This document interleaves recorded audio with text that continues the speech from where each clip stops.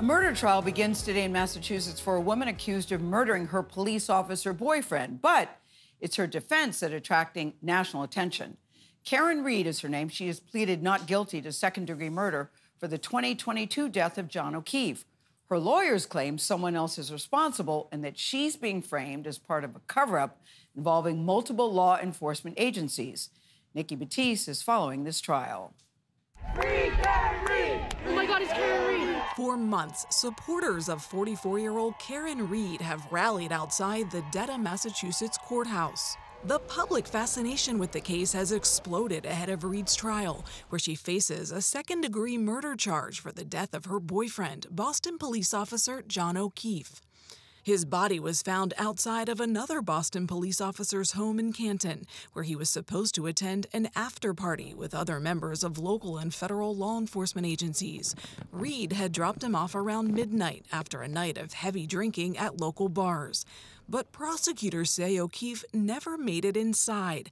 They claim the couple had been arguing and that Reed hit him with her SUV before she drove home, leaving him outside in a snowstorm. CBS News legal analyst Ricky Kleeman. The defense has one really bad fact, and that's the fact that allegedly pieces of the taillight of Karen Reed's car wind up in the clothing of John O'Keefe. Reed's defense team says O'Keefe did go inside the party, where he was beaten and then dumped outside. They have not named who they believe killed him.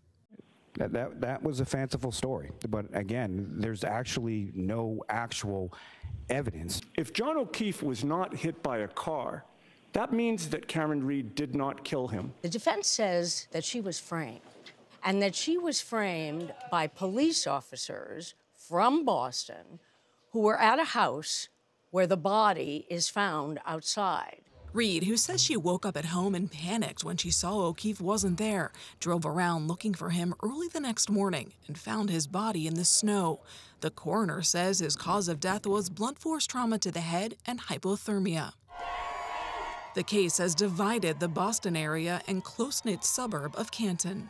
What is it about this case that has made it so captivating? Boston is covering this case at every moment. In the newspapers, on the radio, on television. It has mesmerized the public, and the public is taking sides. The U.S. Attorney's Office is now investigating law enforcement's handling of the case, a step that experts describe to us as extraordinary, given that the state homicide case was still being prepared. The trial is expected to last about 6 weeks. So why? Why would she alleges that he was murdered inside that house? Why would whoever was in that house want to kill him? Essentially, Reed's defense team argues that O'Keefe had bad blood with some other law enforcement officers and some of their family members who were inside the house that night. But a big sticking point in this case is whether a judge would allow the defense to basically point the finger at someone else, which is called a third-party culprit defense. So it's got a lot of twists and turns. It's divided this community, so all eyes will be on this trial, no doubt. Also takes another level when it's the murder of a police officer. Yes, exactly. Police are investigating the crime. Yeah. Very interesting. Nikki, thank you very much.